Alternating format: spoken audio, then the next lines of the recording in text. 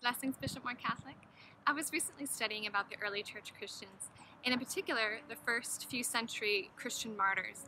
And I discovered something so fascinating that I would love to share with you all today as we do these video series on the sacrifice of the Holy Mass. Now, we actually know quite a bit about the trials of the early church martyrs because the Roman judicial system had stenographers who dictated verbatim the questions asked and the responses of the early church Christians.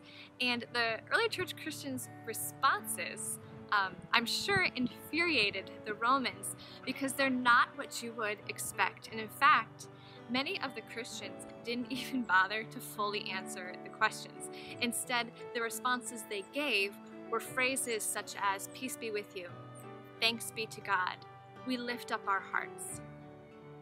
Those phrases should sound familiar because literally they're the phrases we use as the responses in Mass. In fact, there's an early church martyr named Saint Pianius, and we have his dictation of his responses, and there's a whole section where literally he quotes almost verbatim the Eucharistic prayer that we use from today's Mass.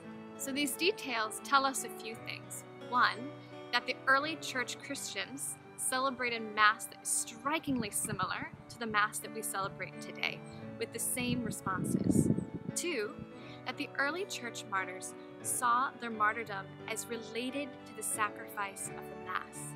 It was as if to say, "Lord, you sacrificed yourself for me, and I am giving my life to you now." It was them uniting their sacrifice with that of the Lord. So what do we have to learn from all of this? First, I think is that we cannot forget that the Holy Mass is a sacrifice.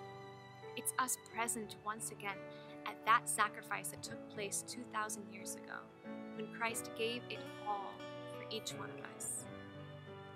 And something must happen in our hearts. We must respond to that offering of love. Now, many of us may not offer the Lord the sacrifice of our own life through martyrdom, but each of us have something to offer Him. And as that basket goes around the pews at Sunday Mass, perhaps we can place in there our daily struggles, our inconveniences, our difficult relationships, whatever suffering and challenge that each one of us are going through in our life. We can offer it to the Lord and unite it to His sacrifice, trusting that He will make a powerful prayer come from our sacrifice, just as the blood of the martyrs became the seed of the church, that our offering can in some way advance the kingdom of our Lord. May the Lord bless you.